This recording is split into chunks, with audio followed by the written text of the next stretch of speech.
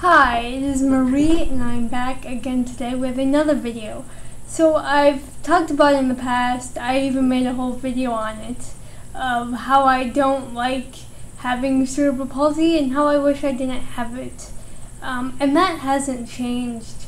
I still think of cerebral palsy as a challenge and it's still something that I wish I didn't have. However, having said that, I do think there are certain things, certain attributes, experiences, values that I've gained from having cerebral palsy.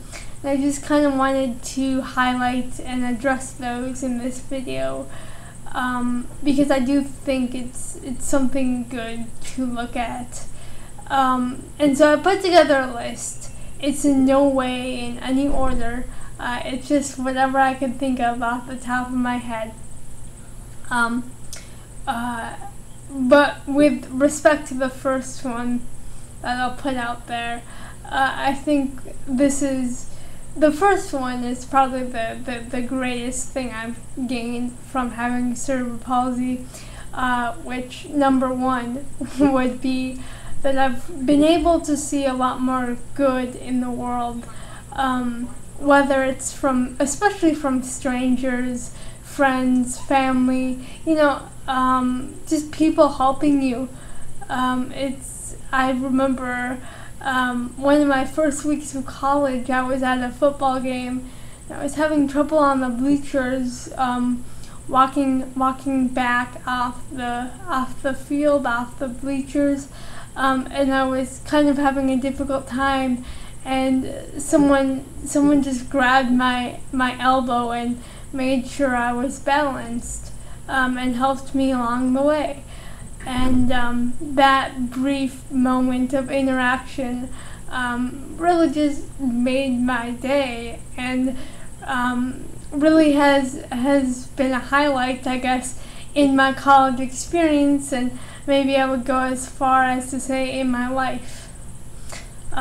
So I guess I'll move on to number two, which would be, I think having cerebral palsy has made me more quick on my feet, more innovative, ready on the spot.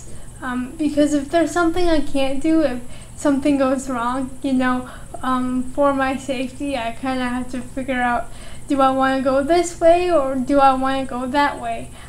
So it's made me more innovative, more creative. Yeah, that's actually pretty nice. More adaptive. Number three, I guess, it's made me more open and accepting to people. It's allowed me to meet a lot more friends that. I think the thing with friends is that most people would kind of push these people to the side and say, oh no, we're not going to be friends with them. But honestly, I think, having been where I am, people can just as easily push me to the side and say, oh, I'm not going to be friends with you. You're different or whatever. And so I think I've been able to get to know a lot more people because I'm a bit more accepting, and I realized that it could happen to me too.